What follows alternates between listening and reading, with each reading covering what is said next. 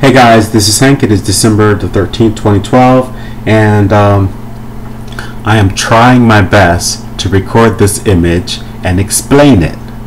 But there's something weird going on with my computer and it just won't let me do it.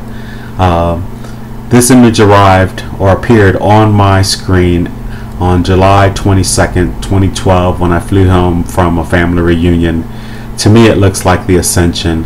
It looks like the sun here is blown up and all of this energy is washing away the age of Pisces, which I thought was interesting, and that's like the age of Aquarius coming through.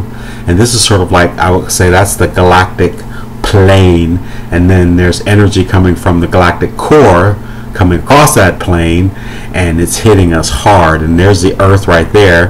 Then it goes through this portal here, and then it expands to this big orb. I don't know if you can see that or not. And then the negative Earth, the powers that were, they're down there. They shoot off in this direction into the lower densities, but yet on the other side of the portal. At first, when this came through, these lines that are shooting out like that, they weren't there. This orb or that orb, both of them weren't there. And they arrived since then.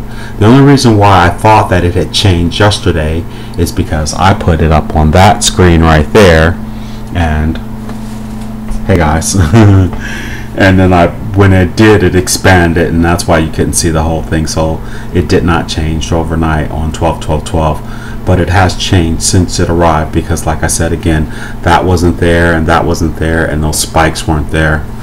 Okay, I think that's it. Thank you very much for listening. I do appreciate it. Oh, and I call this picture the ascension. That's the portal in the middle, and this is what that energy is going to look like.